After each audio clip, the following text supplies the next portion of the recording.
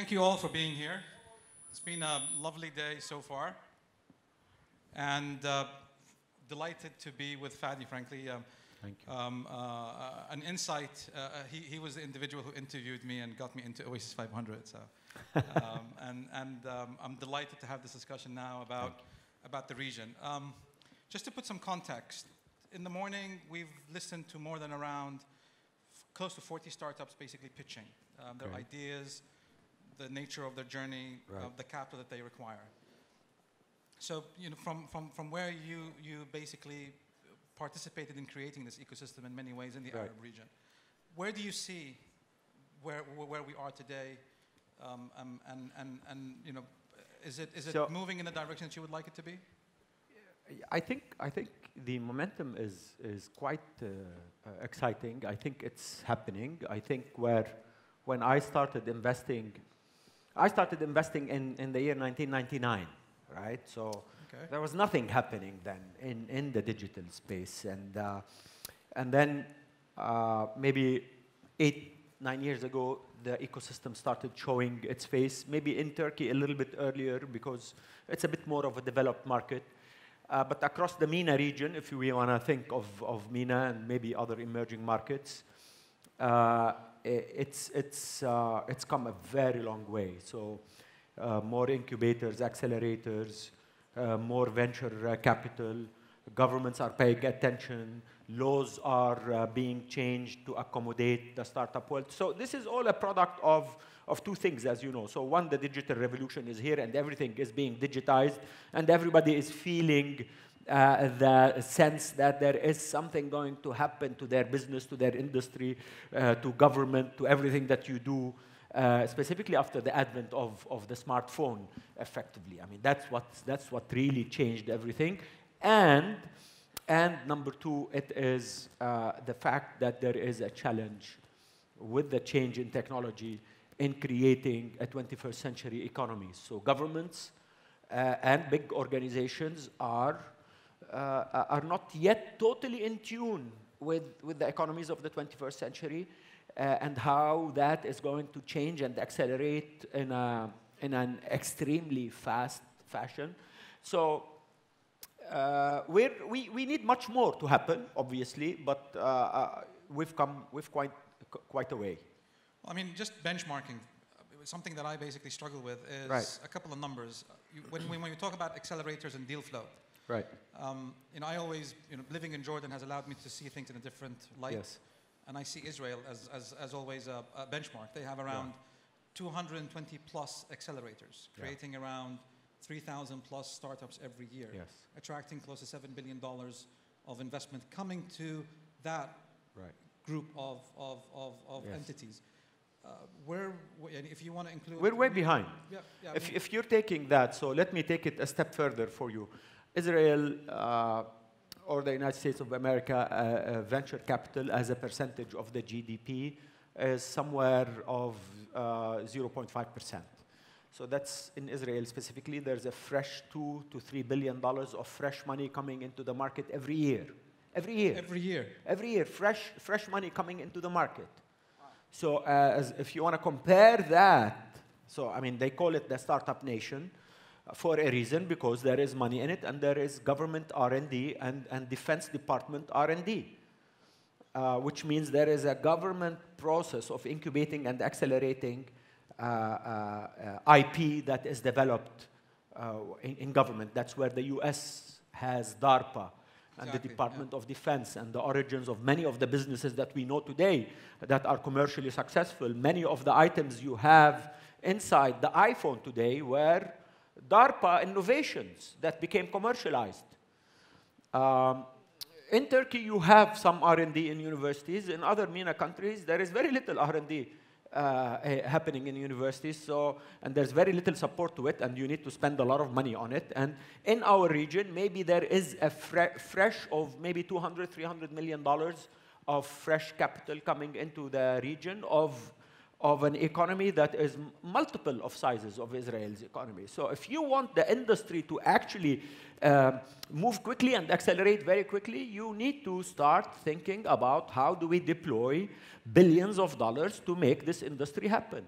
And at early stage, at growth stage, at acceleration stage, it's starting, but if you want it to happen very quickly, you need to do that. And number two, there's one more thing that you need to do in this region. Again, I always say Turkey is a little bit different because it's a big market and a lot of the startups in Turkey are effectively satisfied for a few years in scaling their business within their country. The rest of the region is totally fragmented. And that fragmentation does not allow for scaling quickly. Because without the geographic and the market, the ease of entry to market in terms of size, you're not going to have the businesses scale very fast. So that there is that incredible ability of a startup in Silicon Valley to scale like that. Because a Silicon Valley startup does not need to think, am I able to open an operation in New York or in Los Angeles or in San Francisco? They don't think about the geography. A startup in our region, when you want to think about the geography, you want to think about visas, passports, regulations in every country that is different than the country that is next to it. So scaling becomes, there are too many friction points that don't allow for the scaling process to happen very quickly. So it's not only about money. You mentioned fragmentation. Has fragmentation also, from a country-specific point, also moved into the funds that are being launched? Rather than them being regional, they're still focusing on a national basis. Some funds are coming out that are specific to countries. Is that good? You know, in Saudi Arabia, because there is, and we'll mention Saudi Arabia, your home country. We're hoping that there will be a lot of money that is going to come into the market. We know that ST Ventures has launched a $500 million fund, and they haven't invested yet. But that's because Turkey, Saudi Arabia, I think, will mimic Turkey in terms of its size. It's a big market. It's a diversified market. It has depth. And it has new tech entrepreneurs coming up, and they can build their businesses and feel that the market can absorb them for a while. But the rest of us that are in the VC world are investing regionally. We don't invest in companies that are country-specific. So if you're not able to show me as a startup that you're able to scale the geography of emerging markets, specifically initially in your neighborhood countries, then I'm going to have to worry about how you're going to scale your business, because there's not a single country that can justify an investment that takes you to proper returns. Because I'm taking high risk. You know, VCs are at the frontier of making the tech space happen. We write the first check, we take the highest risk, and so we want returns. And returns happen when you're scaling your business and your product in geographies. Two questions again. Should we be focusing on more thematic deal flow, creating more thematic-based accelerators? Should we be focusing on impact versus the nationality of the entrepreneur? Yeah, I don't buy the nationality story. So an entrepreneur is an entrepreneur. I don't care about his nationality. I care about his knowledge, his capabilities, his technology, his team, his skills. Nationality is irrelevant. It's who cares? If you're good, you're good. I'm going to invest in you. The founders of the largest startup in the region today, Kareem, are not from the Middle East. One is from Pakistan, and the other one is from Stockholm. And they have a Saudi co-founder that became a co-founder because of an acquisition. That's a beautiful combination. Look at the diversity, the beauty of this region, by the way. So we can talk about the challenges, but the beauty of this region is in its diversity. I mean, look at the guys here. I was listening earlier about the combination of 65,000 startups applied to come to Startup Turkey from countries in Africa, in Asia, in Europe, from Finland, from everywhere. I mean, that's awesome. When we come to deal flow again, I mean, are you seeing the same ideas? Are you seeing people solving problems, replicating solutions? Everybody's solving problems. If you're not, well, you are, unfortunately, there are too many problems. So, and they need to be solved. And so this is good for startups. So let's solve problems. let's call them challenges. You know, Americans like to call them problems. I don't like it. This is not a problem world. This is a world that's full of challenges, and it needs people to solve them. Some of them will solve them through the digital revolution that is happening. You know, it's the simplest thing that's happening in the region today is you're taking real-world companies and digitizing them, and which means. For people who questioned originally, when I started investing, everybody questioned the whole sanity of me investing. Is this right to do? You know, because you know when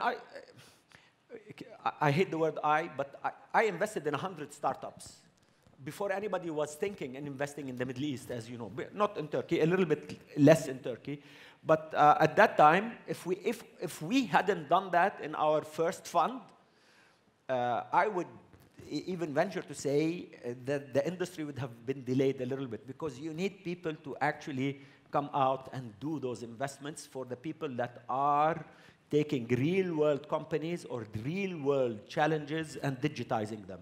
I mean, there is no question about the existence of the market. It is going to happen. You just need to enable it. But I mean, that was just the example you gave, leading an investment of 100 startups, and I don't see that replication happening from an individual. It's happening, Yousef. No, we need to be fair. So when we were investing very early on, there were probably nobody giving the $50,000, the $100,000 checks. I'm talking about 2008, 2009. Today, you have angel networks across all the countries. There are 3 or 4 angel networks here in Turkey. There are at least 3 or 4 angel networks in Turkey. There are several in the UAE. There are several in Saudi Arabia. Unheard of 3 or 4 years ago or 5 years ago, Yousef. So I mean, think about let's take Saudi Arabia. I mean, it's a fantastic, big, potential country with very rich, deep families that have built multi-billion-dollar businesses. This second generation and third generation family members are coming in and understanding the challenge of the 21st century and are starting to invest. So, and you need those. I mean, it's the sons and daughters of the country that are going to make the ecosystem happen. Talk about exits. I mean, you participated in a way, maybe. We have the most exits in the region. Yeah, and let's talk about Souq.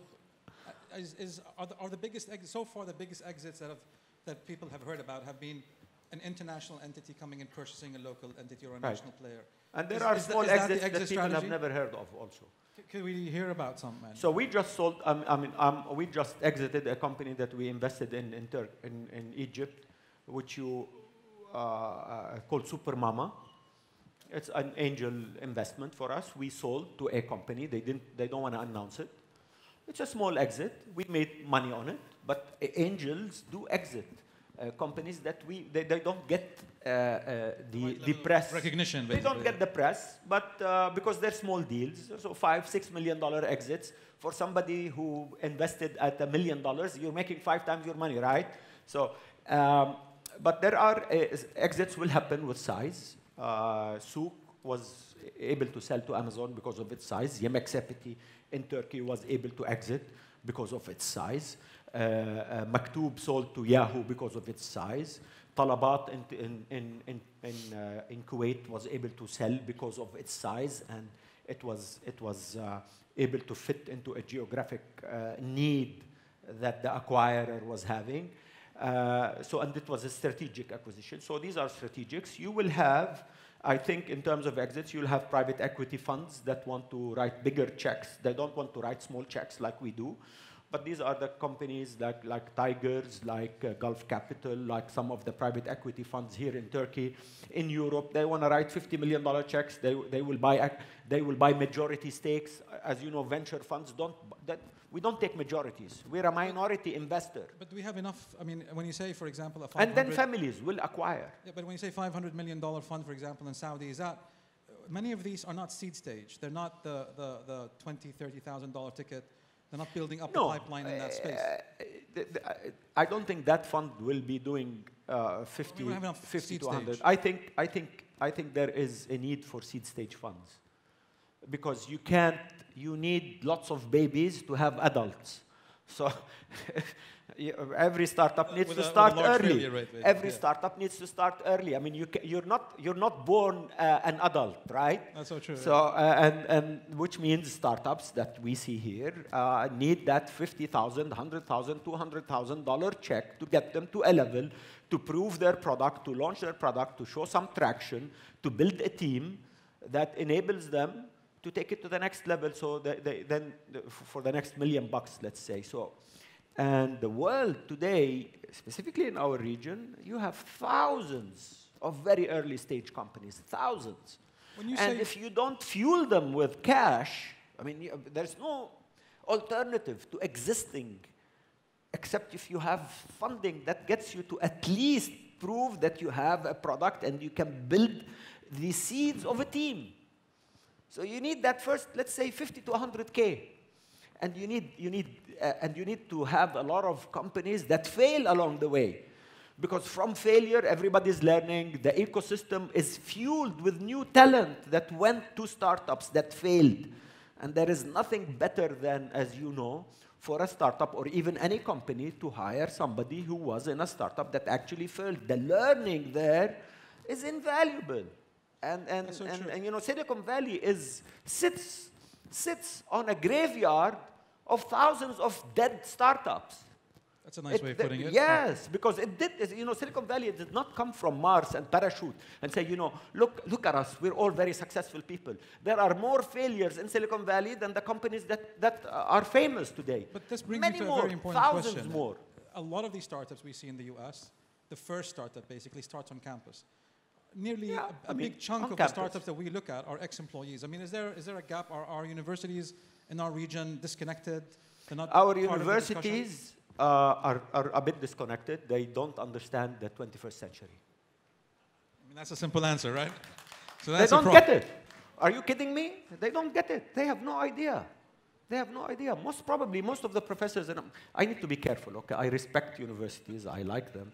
But if you guys, if you are university people and you're not in touch with what happens outside of the gates of the campus, if you don't engage outside of the gates of the campus, if you don't feel the business world that is outside of the gates of the campus, of the protection of the gates of the campus, you are failing miserably, because the world happens outside of the university.